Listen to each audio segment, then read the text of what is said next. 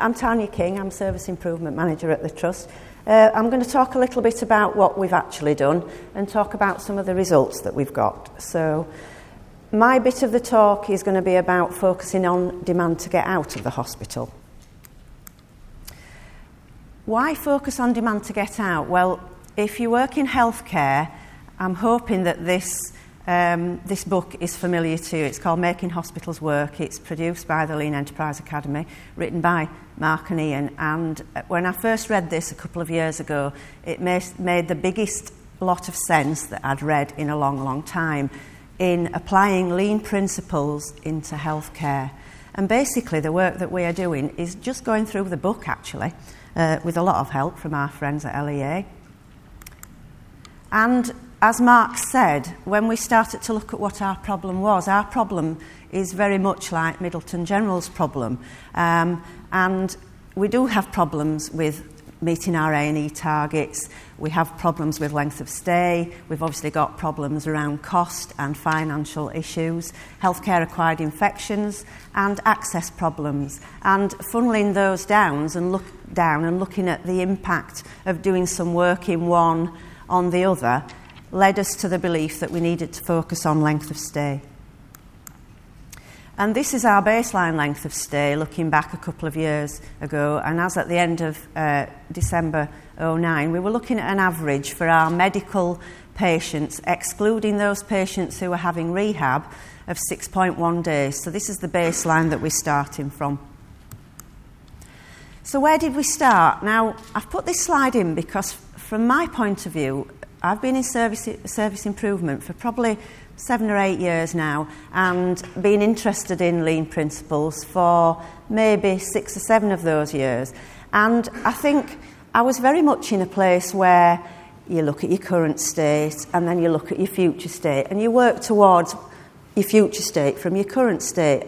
And I think I always knew in the back of my mind that before you do anything, you should really start looking at achieving some stability in your operational management before you move on. You know, it's like trying to build a house with no foundations. It's not going to work, is it?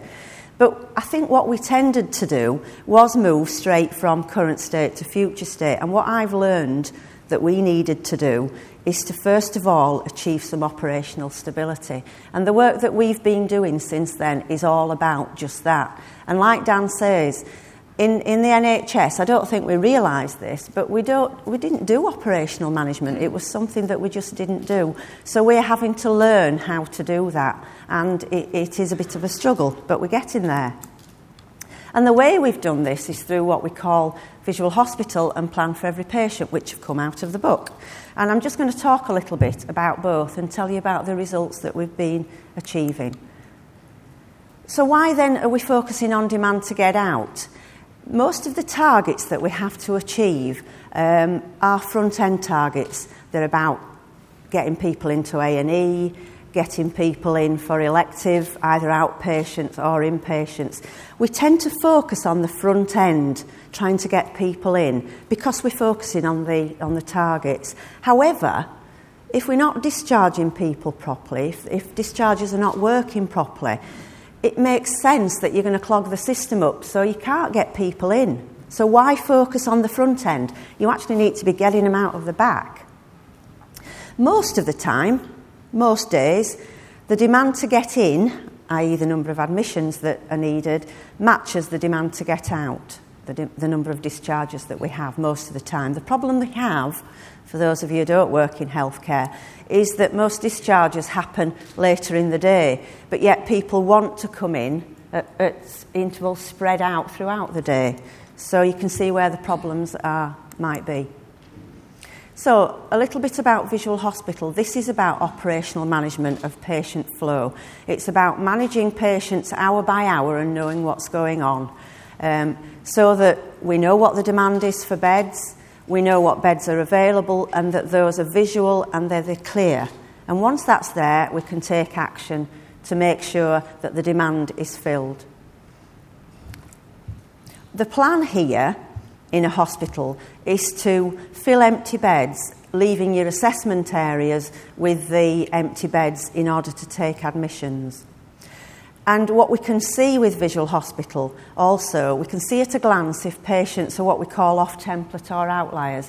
So if for some reason we've had to put them in the wrong place, if we've put a medical patient in a surgical ward or vice versa, or we've put somebody in a ward that's the wrong specialty for them, what we know is that their length of stay will be extended if we don't get them back to the right place. So we can immediately see where these people are, and we can take action, if we can, to get them back into the right place.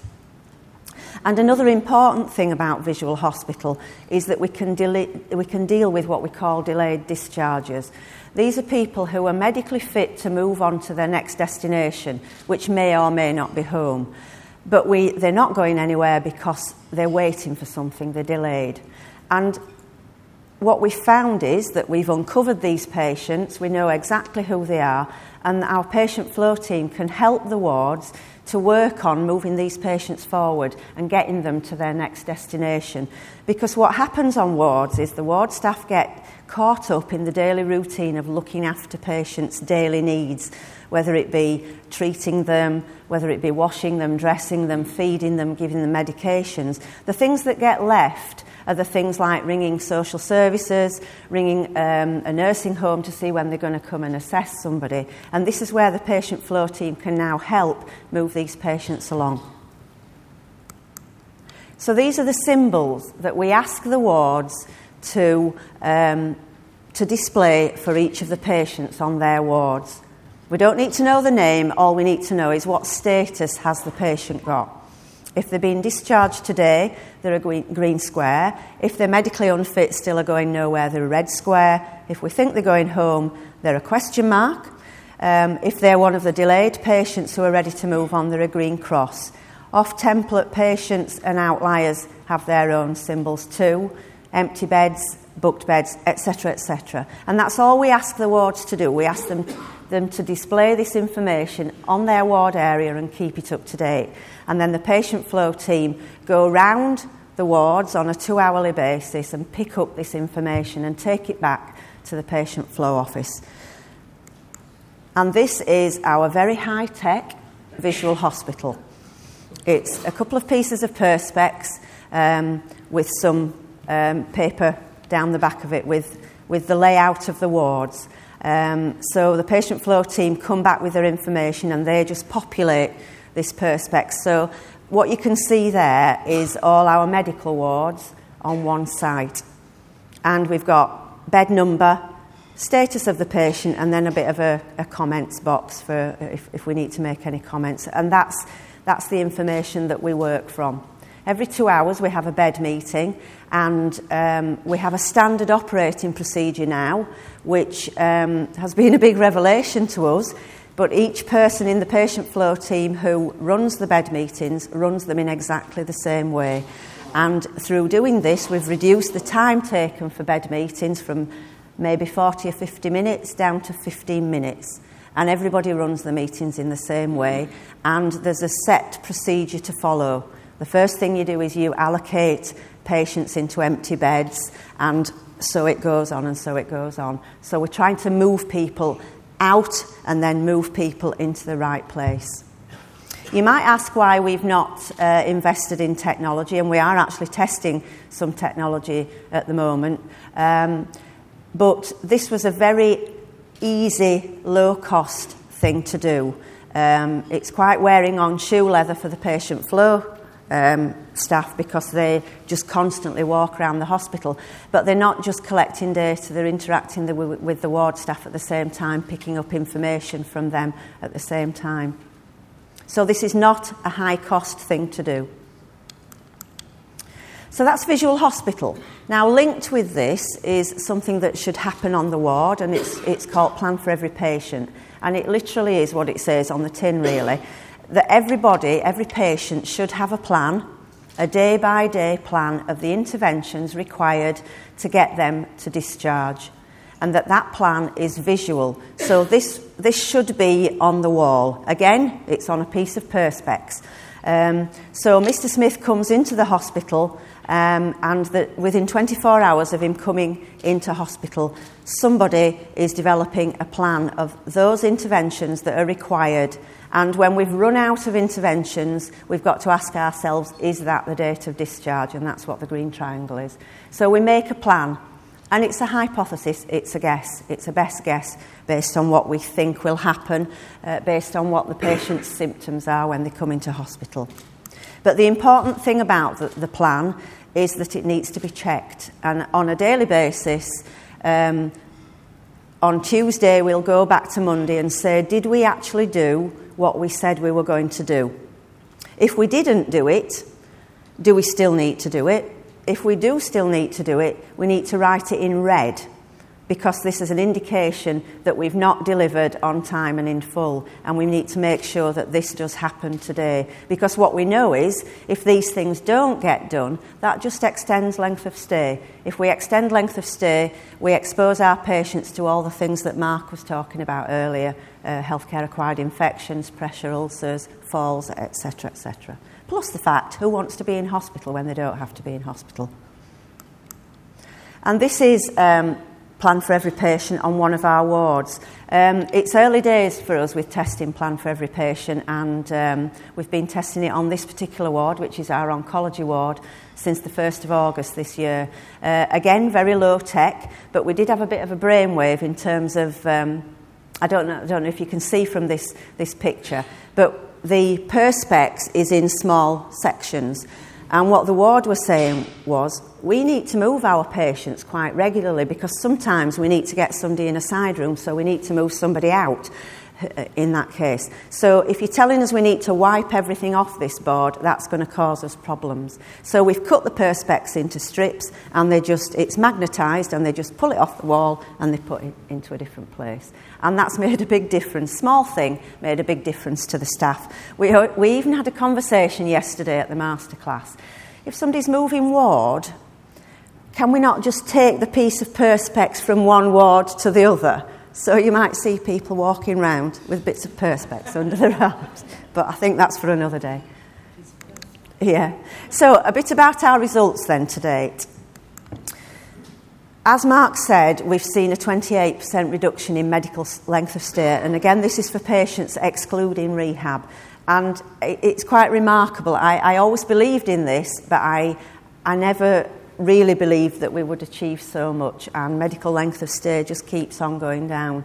And I think the reason it keeps on going down is because, yes, we're still doing visual hospital, but what we're doing is uncovering problems and hopefully dealing with them, and all these things are contributing to reducing our length of stay. And an example of this is in tackling the green crosses. Remember, these are the people who are delayed. Once a week in our hospitals, we do a bit of an audit of everybody who's in the hospital and what their length of stay is. And we look at patients who've been with us over 30 days, and this is a chart showing those weekly numbers of patients over time. And as you can see, this is in Huddersfield, one of our 2 sites. You can see the number of patients with a length of stay of 30 days has gone down quite dramatically. And that's because we're tackling the green crosses. These are the patients who, we've had patients in our hospital up to 2 years, we're acute hospital. It's a bit of a nonsense, but that's what can happen with some of the things that patients have to go through. When we first started doing visual hospital, we didn't know what the green crosses were, because we were aware that we had delays, but we'd never really been looking at them. So what we started to do was try and categorise what the reasons for delays were, and this is something we do on a daily basis. And this is just a Pareto chart showing 5 days' worth of occupied bed days, looking at the different reasons for people still being in hospital. And this is last year, about this time last year. And in that 5-day period, we had 174 occupied bed days. So these are bed days that shouldn't have been occupied by people because they shouldn't have been with us, that we should have been able to move them on. And of those, 56 or 32% were awaiting a package of care. And we knew it was a big problem, but I don't think what we realised was how big the problem was, our biggest problem by far. So obviously, we then knew that's the problem we had to start tackling. And through doing visual hospital, what's happened, we've found, is that our relationship with our social work colleagues who work in the hospital has become much better.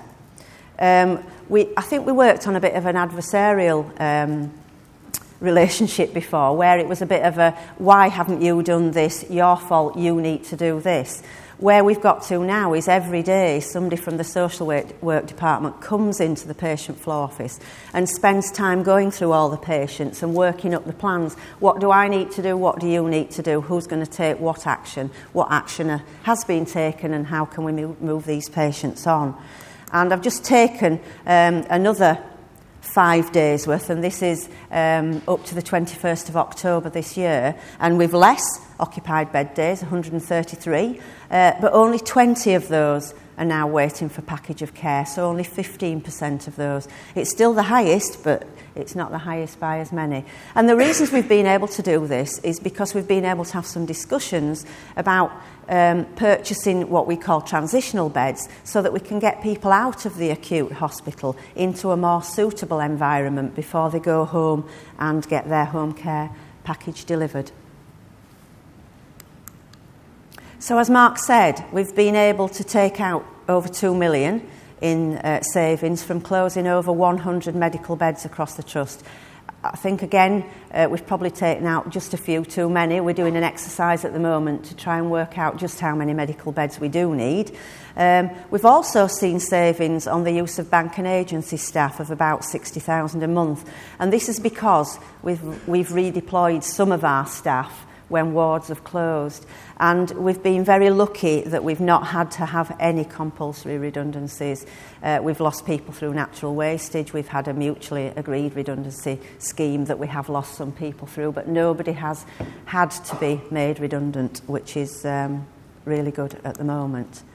In terms of Plan for Every Patient, as I say, it's early days yet. We started this on the 1st of August, and these are consecutive discharges from Ward 12, our oncology ward, and length of stay of each of those patients. So to the left of the black line you've got before we start at Plan for Every Patient, and to the right you've got since then up to the 20th of October.